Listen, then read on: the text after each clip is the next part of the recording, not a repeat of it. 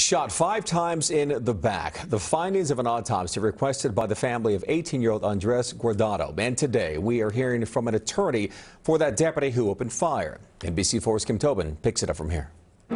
Good afternoon, everyone. We just heard from the attorney of Deputy Miguel Vega, who shot and killed Andres Guardado. He says that night when he was chasing him that Guardado dropped the gun. He was ready to be cuffed, and then he says that Guardado reached for the gun and he had no choice but to open fire. The family of Guardado says they plan to move forward in their fight for justice.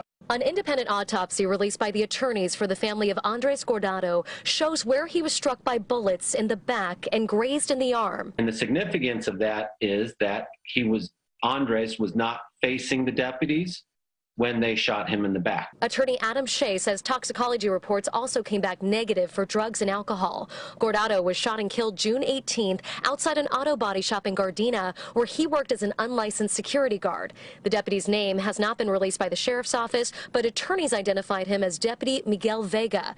Investigators say Guardado produced a handgun, ran, and one of the deputies opened fire. It appears as though there's absolutely no way to justify shooting somebody in the back who wasn't posing any risk of harm to you. Sheriff Villanueva's office says they've searched the cameras at the business, but no video was found of the shooting. And they put a security hold on the official autopsy as they're investigating. Holding onto facts is meant to keep the investigation from being tainted in any way, shape, or form. But the deputy who opened fire has not provided a statement in the criminal investigation. This is a criminal investigation.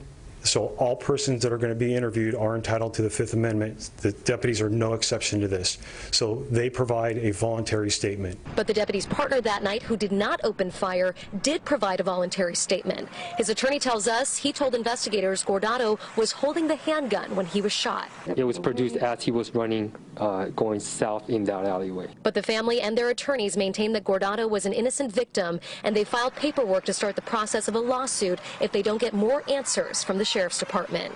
The attorney for Deputy Vega says that he is cooperating with the investigation, and he plans to have a meeting with investigators on Monday, and the FBI will be overseeing this investigation.